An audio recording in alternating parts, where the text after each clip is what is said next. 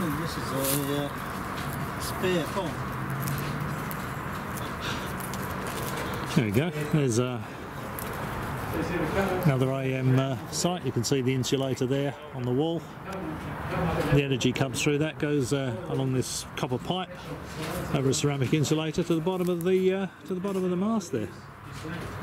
See, the mast is standing on an insulator, and it's actually got the bonding wires on this mast. I don't know if you can see those. There you go.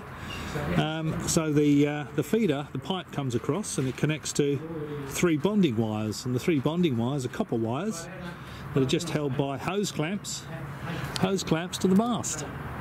There you go. That's the electrical connection to the mast, and the copper wires run up each of the vertical steel sections of the mast.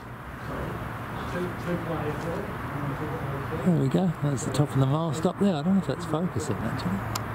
Getting the old focus problem I used to get with the other camera. Now this is and the top of this antenna is actually loaded, so you can see there's a. There you go, over to those insulators there. That wire there is connected to the top of the mast, and similarly with those other wires up the top there.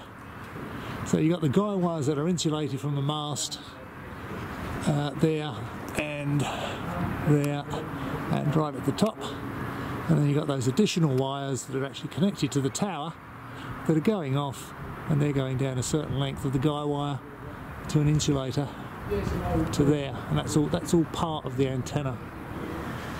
So there we go. Hope you found that interesting. As always, thanks for watching.